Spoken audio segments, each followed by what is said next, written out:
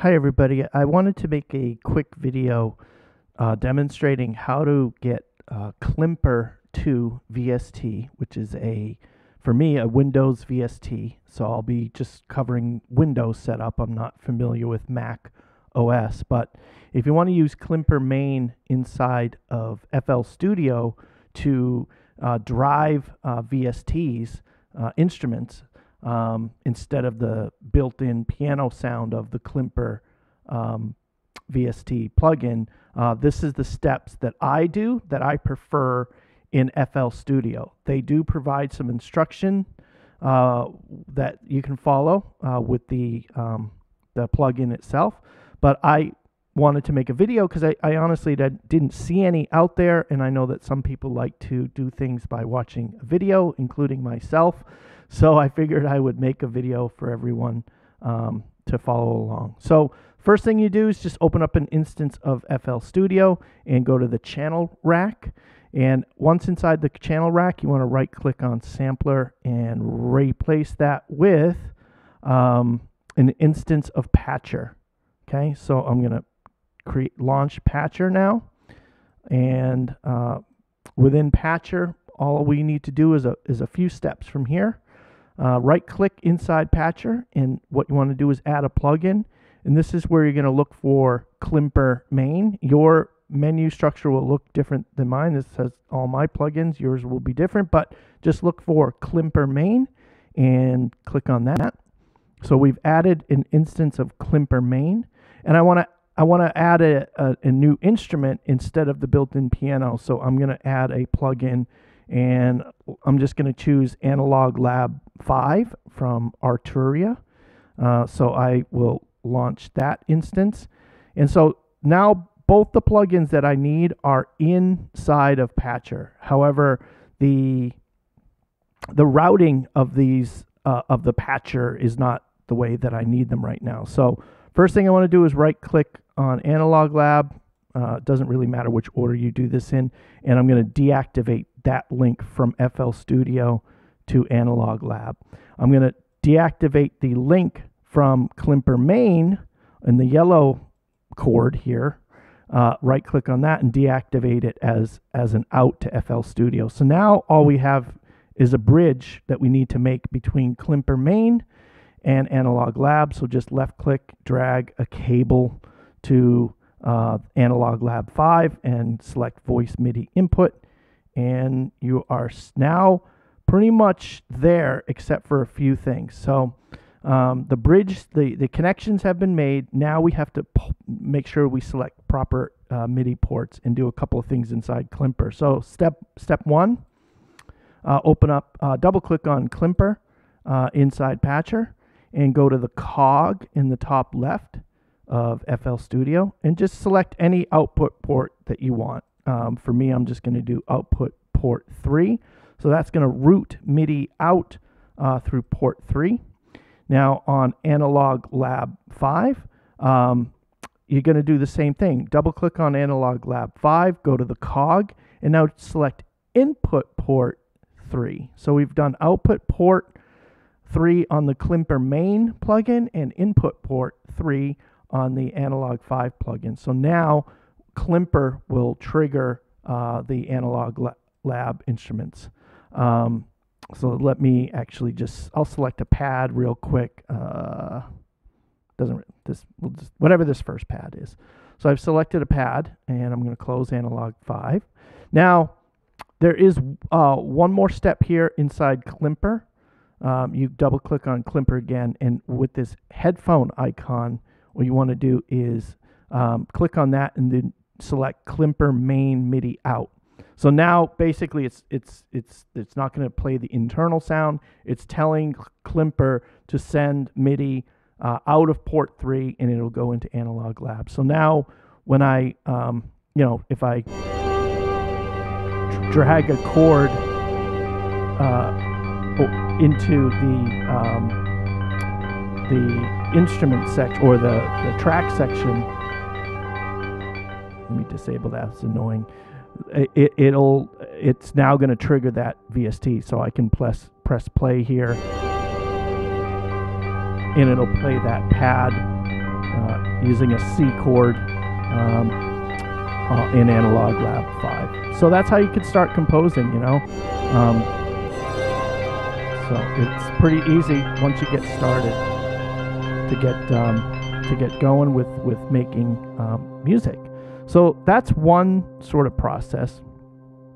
We've got the main thing, so you can start composing inside Klimper and using a VST of your choice. You could stop here if that's all you wanted to do, but I'm going to also show you how you can actually route, say, inside Klimper, these, when you add a new track, how you can route those as well, so you can have a different bass sound for the Klimper bass track.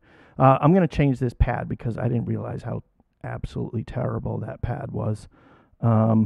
Atmosphere. I don't know. It doesn't really matter, but I don't want something completely annoying either. See what this 80s pad sounds like. Oh my gosh, that's so annoying.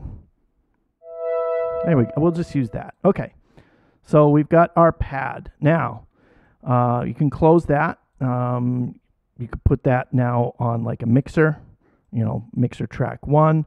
You could rename this, you know, Klimper pad. I don't know, something like that, whatever you want. Now we want to say we want to do a bass instrument. So you want to actually create another patcher channel rack. So you've got another patcher instance started here. And you're really going to follow, you know, much the same process. We're going to right click here. We're going to add Klimper, but instead of Klimper main, we're going to choose Klimper track. So now we select Klimper track, and we've got that loaded in. We again, doesn't matter what order you do these things. I'm going to do them in a little bit different order. I'm going to break that connection there. I'm going to right click and add a new plugin, and I'll do another Analog Lab 5 instance. And again, we just need to kind of break the links that we don't want to make and create the new link. So that's now linked up there. Same thing though, we need to route the MIDI out. We'll do port 4 this time. And on our instrument, double click that, go to the cog, and we'll do input port 4. So as we, you know, edit within Klimper, it's going to route the audio to the channel that we want. So let me actually pick a bass instrument while we're here. I don't know, 31, sub bass. That's not a very good bass sound. Oh, I'm up an octave on my keyboard probably. Okay, fine. We'll just choose that. Okay, so now we have a bass sound. We've got the connection. We actually have Klimper sort of routed to it, but you know, it's different because you're not actually going to compose in here. So we can rename this to bass, whatever you want to, bass. Okay, so we don't compose inside of here. We're still going to compose inside the Klimper main. So, you know, once you've made your connections and you've routed your MIDI, go back into the main Klimper and then double click on that.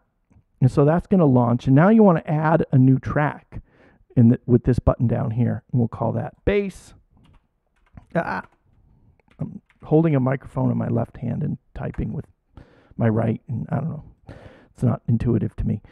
So anyway, so now we've got a bass track, right? So we could start using Klimper as it's intended. You know, maybe I'll just do some root notes or whatever. Okay, so what we have to do to make that pass through is, again, click on that headphone icon. And the instructions don't actually tell you to do this. I think this way is just more intuitive. So what you want to do with the Klimper track plugin is, see how it created this instance 37 ED? That's actually the instance of the Analog Lab 5 bass that we did. So select that. So now when we let's see if it, so we're in the main plugin. But now that we've added that, that should route the bass sound to the correct place. So let's press play on this and see. Yeah, you can hear those bass quarter notes, you know, every other beat. So yeah, that's how you do it. So you could obviously do the same steps and add like a melody track or other, you know, other instrument tracks. But now that we've routed everything, yeah, you can get back into composing right in here, changing chords and then going into your bass and, you know, adding additional bass notes, etc. And it's all going to flow through FL Studio properly, and you should be well on your way. So hopefully that was helpful. I'm not a professional video maker. I stammer a bit, and hopefully this was helpful and not too long and not too boring, and got to the point quick enough. Good luck, and hope you enjoy. And I'm really enjoying Klimper 2 VST. I think it's really, I've got a couple of different, you know, chord writing, chord arranging plugins like Scalar, and I've used Cthulhu with chord packs. So I enjoy, and, you know, Easy Keys from TuneTrack. This particular plugin for me it just works the best because, you know, I don't need a whole lot of like guidance as far as what chords to choose. I do like to stay within, you know, the family of chords that are part of like the scale, but I'm not, you know, I don't need like, hey, here's the next chord that we suggest. I want a pool of chords that I can play around with. And I just really like how it's easy to drag those chords up into the sort of the playlist and connect them together, change the voicing. And then when you add like melody and bass, what I really like is how you can see the chord that particular, you know, section that you're on. You can see the notes of the chord. So when you're placing your bass line and your melody line, you're doing it within the scale and within the chord. So that's kind of neat. That's why I like it a lot, because I just like those features. Anyway, so I'll stop now and let you do what you do. Take care, everybody.